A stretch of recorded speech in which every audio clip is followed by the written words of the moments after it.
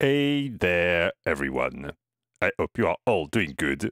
Stasma here. Today I'm here to talk to you about Procyon by Eon, built by the Glasgow Synth Guild, who are actually sponsoring this episode because they are the one who sent me Procyon as well as the hook tone sequencer that you can see over here.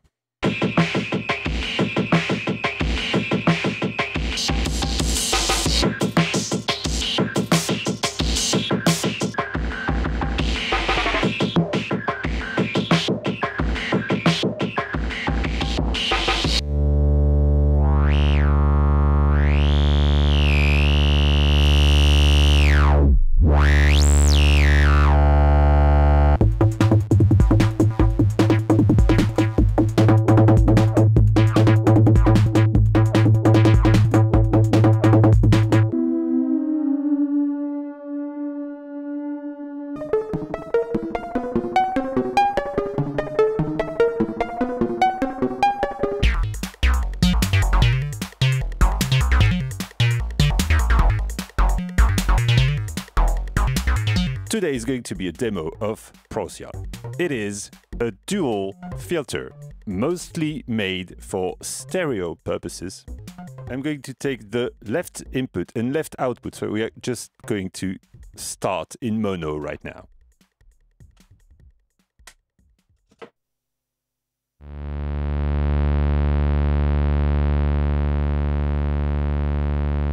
So as you can hear, it's not clean at all.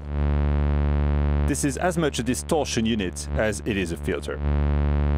If you want to just hear the filter, you can start by using the pre-position, because the first thing in line when you plug your input is a VCA. You can choose that VCA to be either in post, after the filter, which is what happens right now.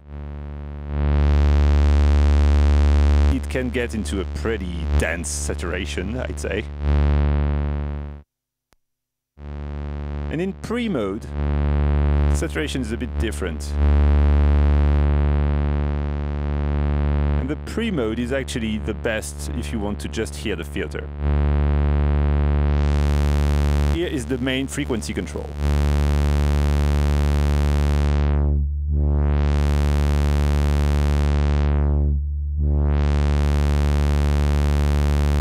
Small part here is the resonance.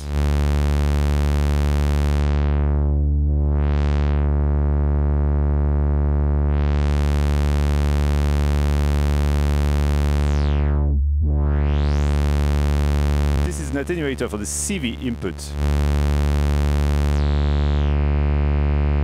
It's normal to a 5-volt offset, so it acts as some sort of a fine-tuned setting if there's nothing plugged into it.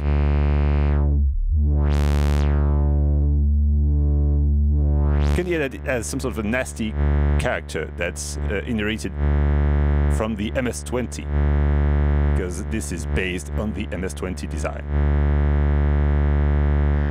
So in pre-mode, the less gain you put, the more resonance you will have.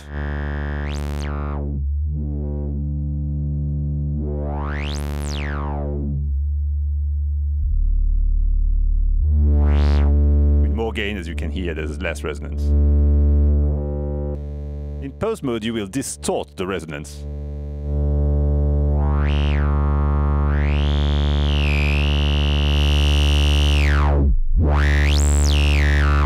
can have pretty nasty sounds. Okay, let's go for the stereo. If you want to send one mono signal to the stereo input, this is not normal directly like most stereo filter, because you can also use this as a dual mono filter with the 2 filter core in series, which we'll see later in the video.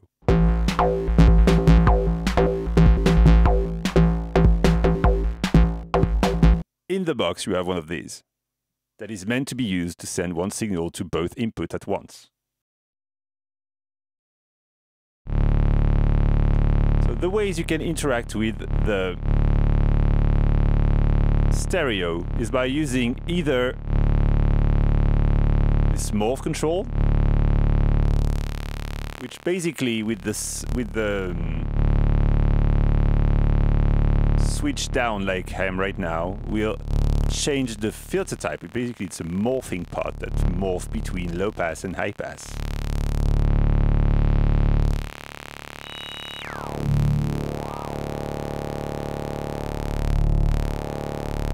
So you can have some sort of in-between.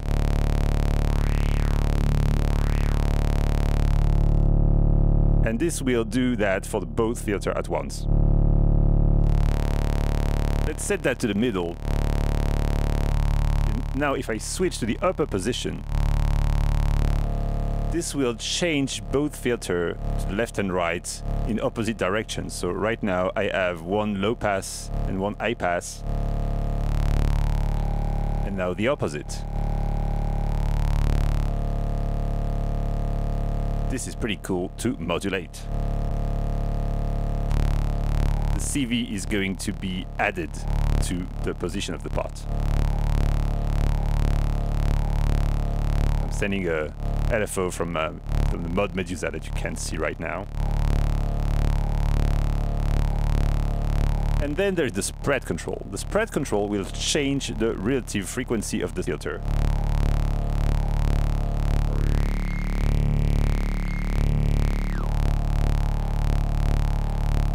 The spread control has also a switch. So if you are in the up position, you will offset the frequency of both filters in opposite direction. Once again, very easy to get lots of stereo animation from this.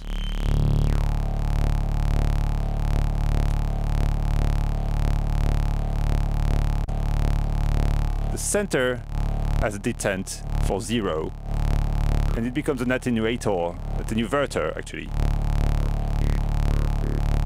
for the CV that you plug into it.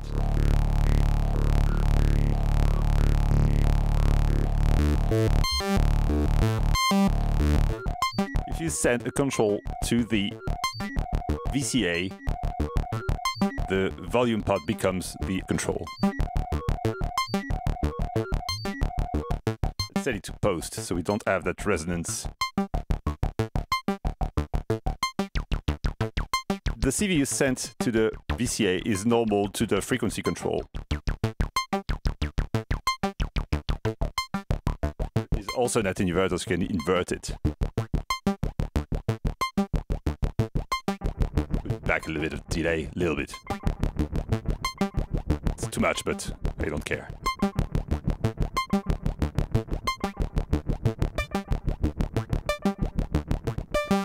There's also a 1 volt per octave input. If you want filter tracking.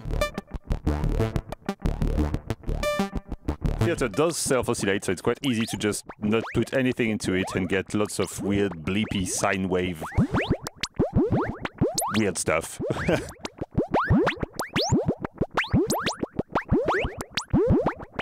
It's to be said that it's always dirty.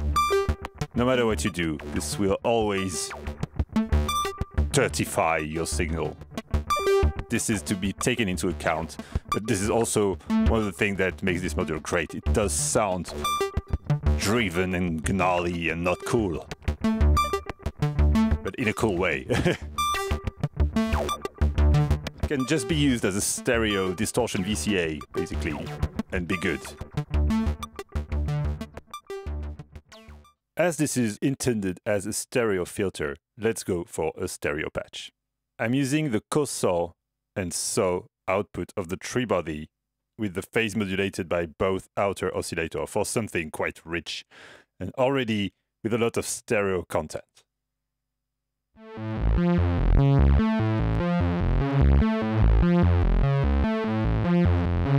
So let's sweep that low pass.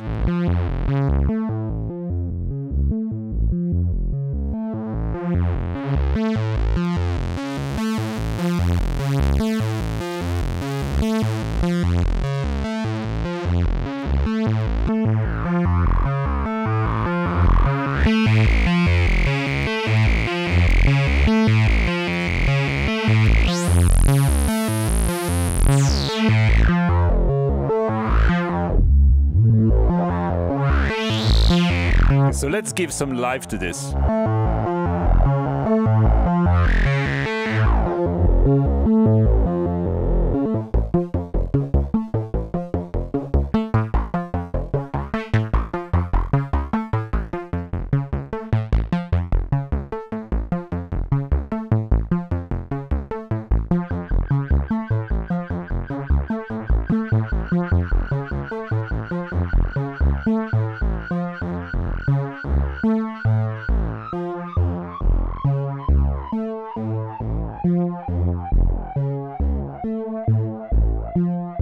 Some interesting stuff to do with this.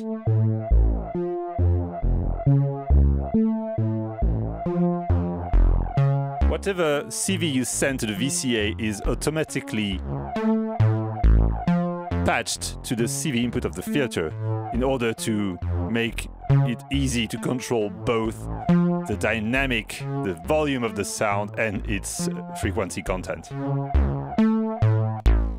The classic subtractive voice would be like this. VCA, post filter, and the same CV controlled both the VCA and the frequency cutoff. Oh yeah, this is good. We still have a 1 volt per octave input. Yeah, that can be used either to add filter tracking, for example, sending a signal that is basically the same that's controlling the oscillator. You could also just use it as a secondary modulation input, but you just need an attenuator before. Yeah, I made an LFO with one of the boundary and used the VCA section to attenuate it.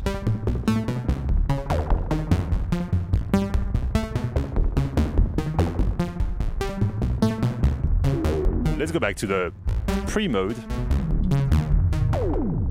just so I can show you something that's pretty fun with the resonance. You can make the filter self-oscillate.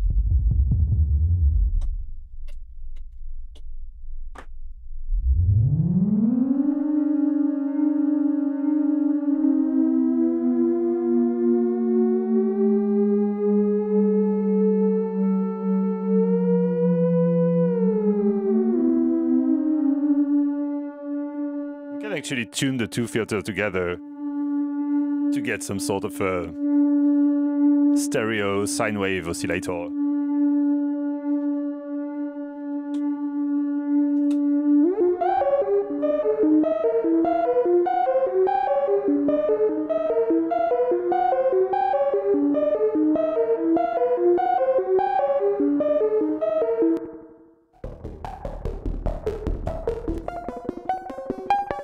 The VCA in post, you get a full voice.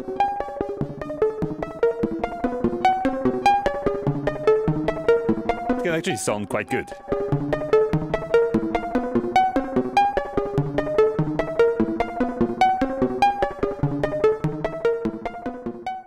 Here is a quick test running external audio stereo out from the analog rhythm directly into Procyon, gain at max, and it actually works. And then you can filter it on top. I've clocked the octone with an impulse machine of the analog rhythm, so we can modulate parameters here directly with it.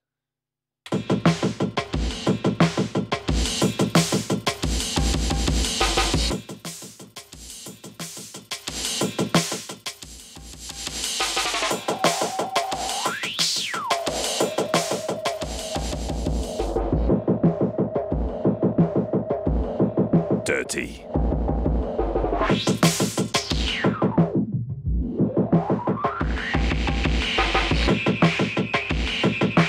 There's some pretty nice sweet spot with this kind of drum patterns.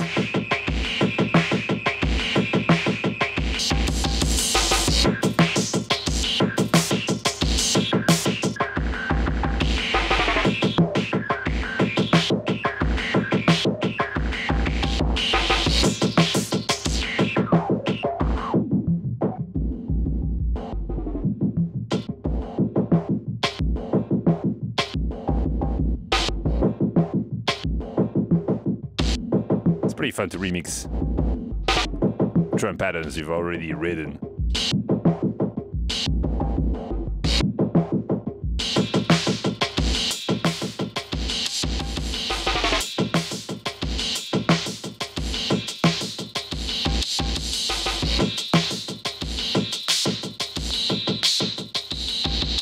Yeah, as I'm not using the VCA, changing the pre or post just change the color. Find it better with pre.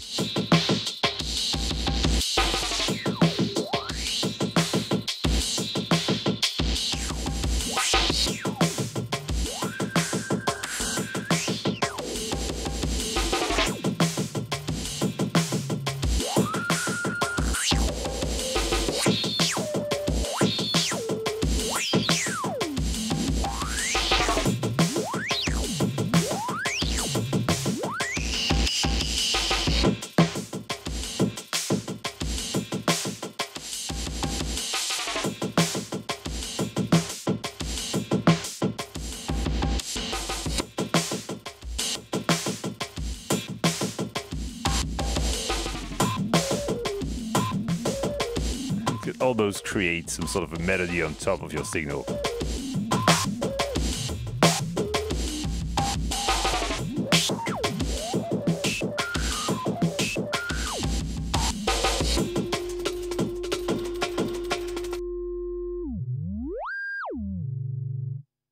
Okay, so one of the other type of patch that you might want to do with Procyon, if you are not necessarily into stereo thing, is to use it as a dual mono filter.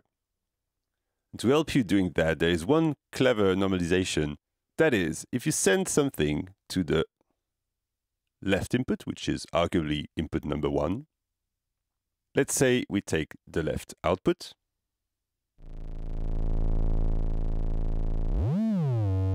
we have our signal being filtered by one of the filter.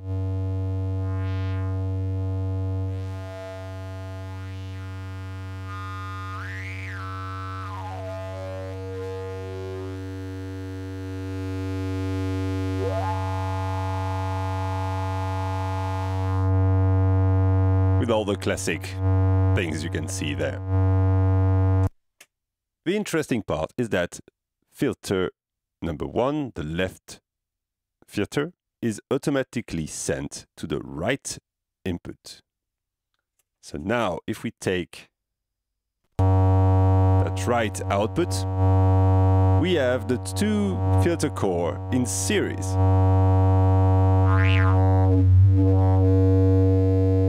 Which results in a little steeper slope, 24 dB slopes, because each of these filters are 12 dB per octave.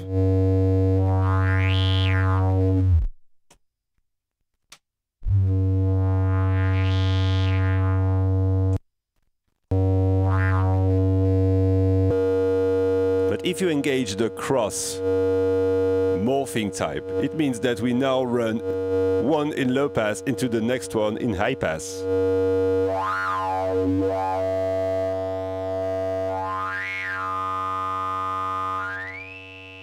The spread control becoming the width of the band pass.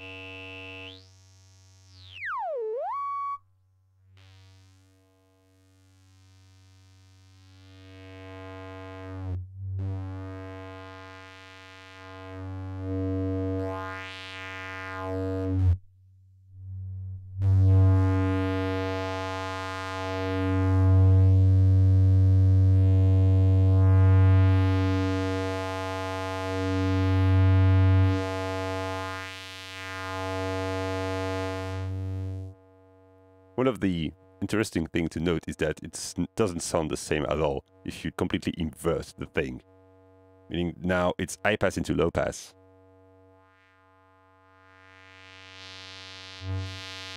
Notice the difference?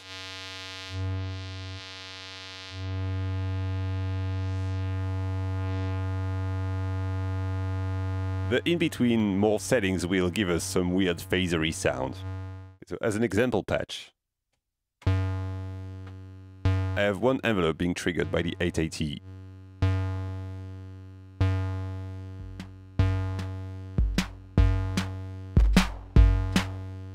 With a slightly crunched sound from the drum machine itself.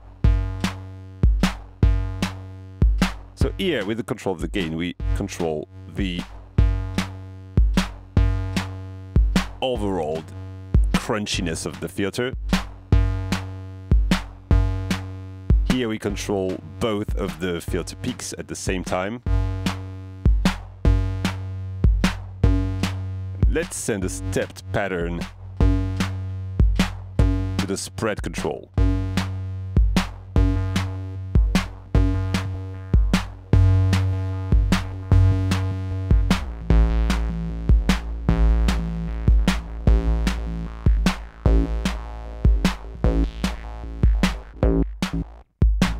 Oh yeah.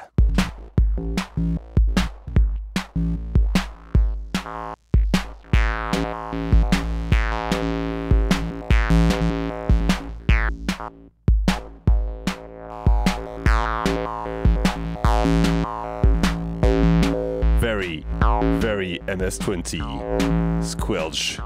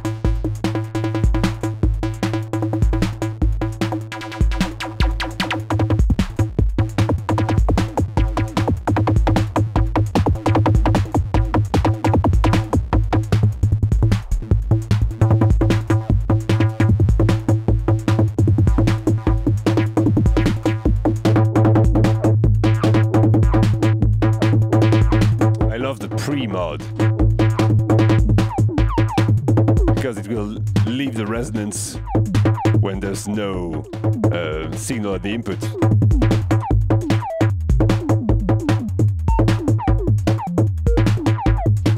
Very techno-ish, weird, very electro techno-ish weirdness.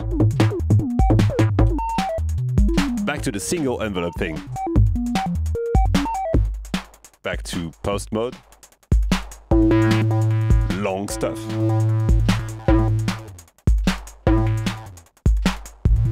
I like to invert the envelope.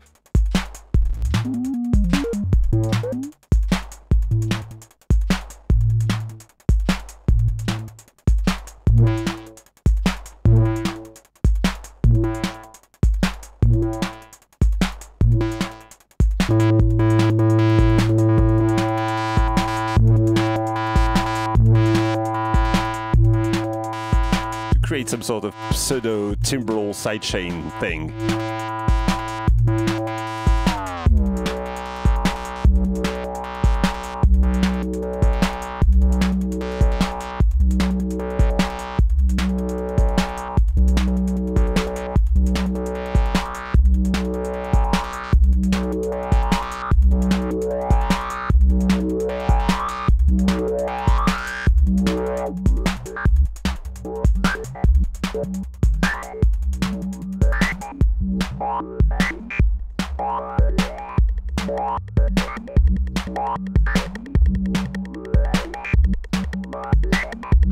Due to its compact linked interface, very reminiscent actually, but a bit bigger, of the 3-tone modular MS-22.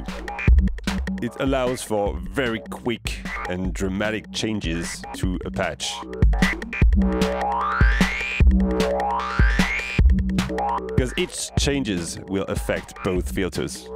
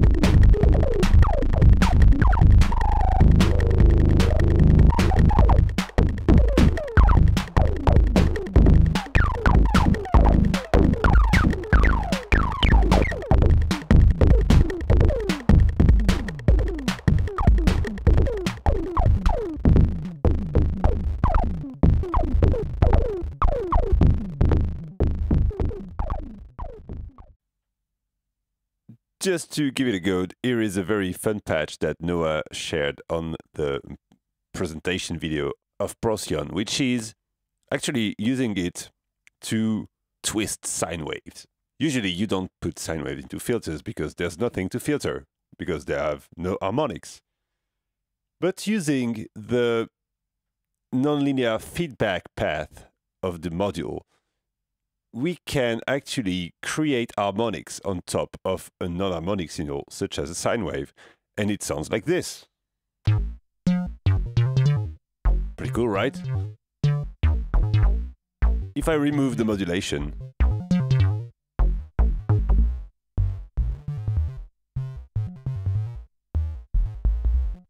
this is what we have. Just so far, basically just sine wave with a little bit of saturation.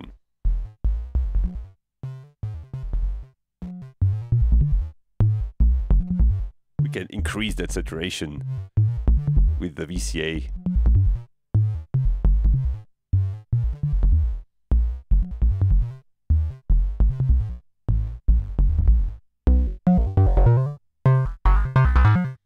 But adding in the Q resonance and playing around with the frequency does give that sine wave some spikes around the zero crossing point, which sounds a little bit like nasty wavefolding.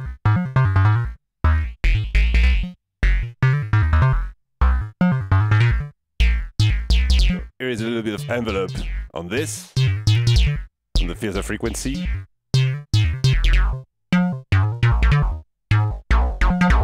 A little bit of envelope on the resonance control.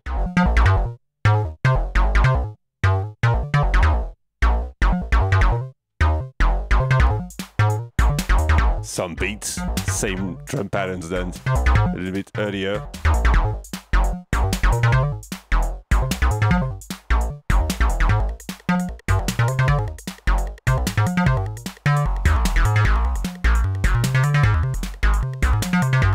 One of the little secret sauce thing is that if you send the same sequence to 1 volt per octave input,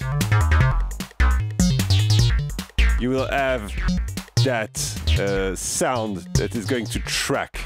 Well, here the sequence is coming from one of the nibbler, which means it is not 1 volt per octave calibrated at all. It's tuned by ear on the FM parts of the tree body, so I've just roughly done something that resembles pitch tracking of this effect, but it does sound pretty good.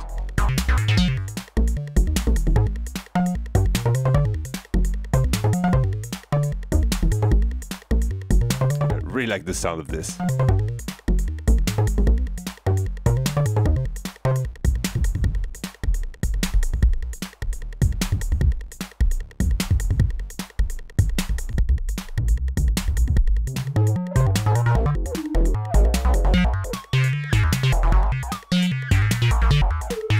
The VCS set to pre, we get those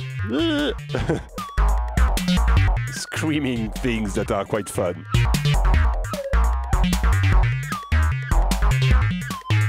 This does make me want to try to send a little bit of audio rate modulation to the spread just for fun.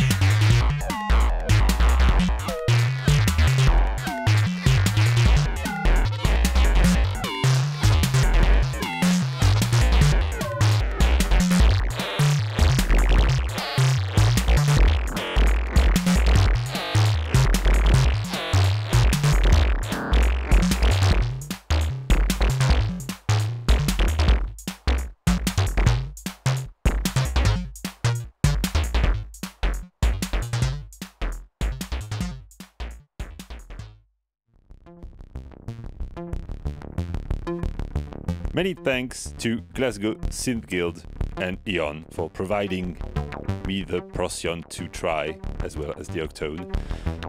You can find some affiliate links in the description where you can buy some of this stuff to support the channel if you want. And you can go have a look at my Patreon, where you will find some samples out of this session and a lot of other samples, and where you can also maybe order some new videos or get some teaching session with me if you need or want to. Thanks See you next time. Bye bye.